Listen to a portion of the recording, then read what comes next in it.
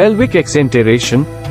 Hello everyone, and welcome to today's video where we will be discussing pelvic exenteration, a surgical procedure that involves the removal of the pelvic organs. Pelvic exenteration is a major surgery that is typically performed on patients who have advanced cancer in the pelvic region. Pelvic exenteration is a complex surgery to treat cancer of your reproductive organs such as vagina, uterus, fallopian tubes, that returns or doesn't go away after other cancer treatments. During the procedure, healthcare providers remove your vagina, cervix, ovaries and uterus.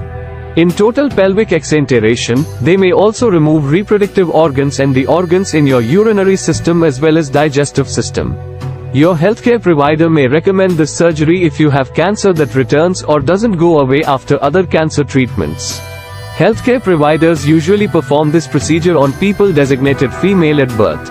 But it's possible for people designated male at birth to have pelvic exenteration too. Before recommending this major surgery, healthcare providers try other cancer treatments. These include chemotherapy, radiation and surgery to remove tumors.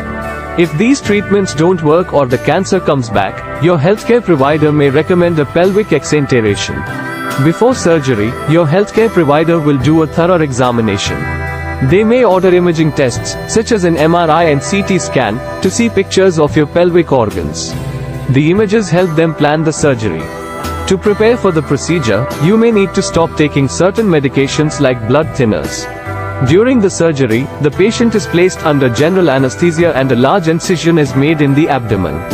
The surgeon then carefully removes the organs, taking care not to damage any nearby nerves or blood vessels. After the organs have been removed, the surgeon creates a new way for the body to expel waste by creating a colostomy or ileostomy.